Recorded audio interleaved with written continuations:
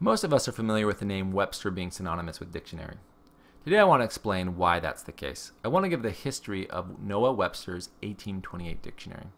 This is an amazing resource and one which I am extremely thankful for, both as an American, but more importantly as a Latter-day Saint. To motivate this topic, I want to talk about a verse that given in 2 Nephi, chapter 31, verse 3. And I want to highlight the end of this verse, the part that's highlighted in red. Here Nephi tells us that God speaks unto men according to their language, unto their understanding. That is, God is not going to use a language that we don't understand. He's going to use our language. Now, this is relevant for our discussion today because we can think about when the Latter-day Scriptures are given. So the Book of Mormon is published in 1830. The Doctrine and Covenants, most of the sections at least, come between 1829 and 1844. The Pearl of Great Price is mostly given in the 1830s and 1840s. So Latter-day Scriptures are all coming in the 1830s and 1840s. This is important and relevant because Webster's dictionary was published in 1828. Now there's lots to be said about this dictionary, but I want to highlight three significant points. The first is that Webster's 1828 dictionary was an American dictionary. Dictionaries at the time, at least English dictionaries, focused on how the language was used in England, in Britain. Webster explicitly wanted to create an American dictionary for the English language, how Americans wrote and spoke this language. This is great for us because Joseph Smith was American and would have used that language or God would have used that language with him when providing these revelations. The second point is that Webster's 1828 dictionary was a religious dictionary.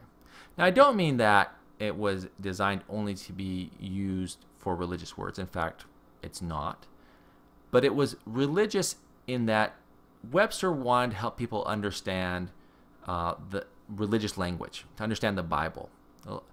And this is important for us because he's helping us understand how Americans in his time period would have used religious language, which means that it helps us understand how Joseph Smith would have understood religious language.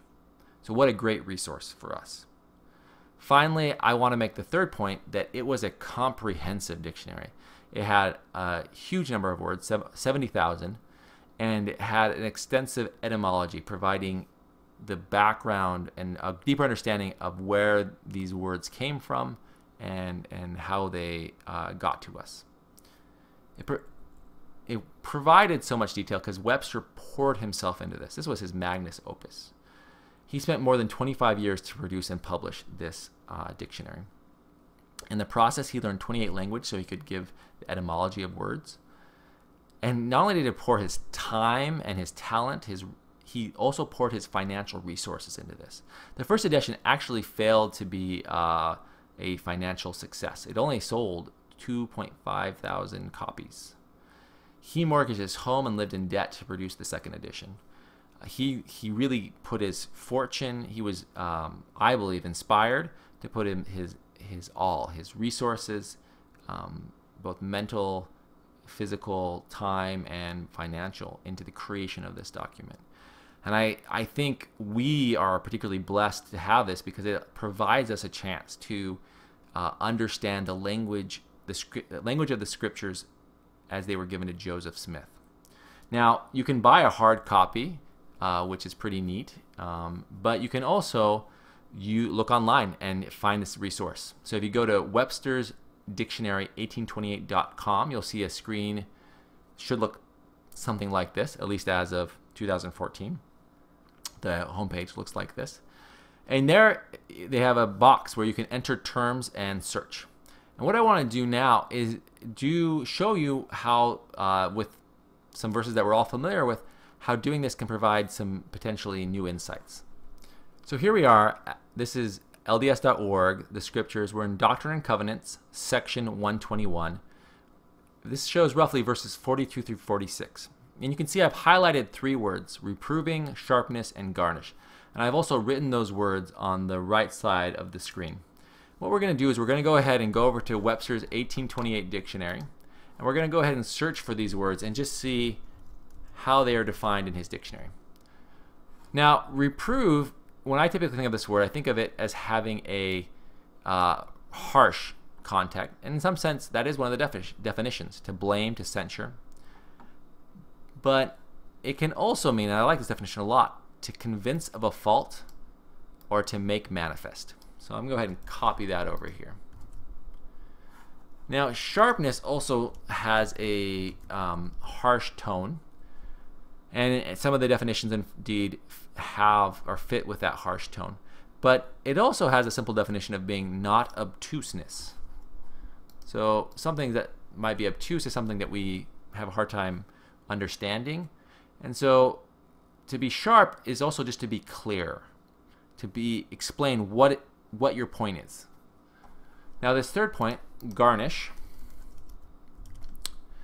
When I think of garnish, the first definition fits with how I typically think of it. To adorn, to decorate with appendages. So we might garnish something with flowers. So it sounds kind of like just a little bit on top, around the edges. But the third definition here has a much more powerful, much more forceful definition. Garnish can mean to furnish or supply, as a fort garnished with troops. That sounds much more active, much more forceful. Let's go back with those potential definitions in mind and look at D&C 121 again. So verse 43 here reads, reproving betimes with sharpness. Well, again, I would typically have read that as meaning kind of chastising with kind of harshness. Well, it could also potentially mean that we want to help convince of a fault with exactness by explaining what we mean. So that way, and I like that definition. It has a much softer and also clarifies that the point here is potentially to make clear what aspect it is that we're trying to offer feedback on. Now let's go to verse 45. The verse reads, let thy bowels also be full of charity towards all men and to the household of faith, and let virtue garnish thy thoughts unceasingly. Now again, one definition of garnish is something that is much kind of garnish, something you kind of put on the top. It's decorative. Here, an alternative is something that's much more forceful, at least to me as I read it. It's to furnish, to supply, as a fort garnished with troops. And so we want virtue to be kind of much more forcefully supplied to our thoughts unceasingly. This sounds much more proactive, and I like that definition. Now, there are obviously a lot more definitions that or places you could look. So if we go back just this month, there are several verses that you could use this resource to learn about. These are just some of the ones for December 2014 that we'll talk about in class. So in D&C section 4, the word might. You might look that up and just see, how does the word might used in 1828? What are some of the definitions? In Jacob chapter 1, the words magnify and errand. What do those words mean? D&C 25, the word cleave. What does cleave mean? How is it used? How about D&C 1, verse 23, the word simple? For D&C 100, the word confound. For Ether 1227, the word sufficient. These are just a start. There are lots of words out there and lots of insights to be gained. More than anything, I have a great appreciation for what Noah Webster did to provide us this resource. And I hope that we certainly will use it this month in our class, and more importantly, I hope you'll use it in your own study to learn more about the Latter-day Scriptures we have.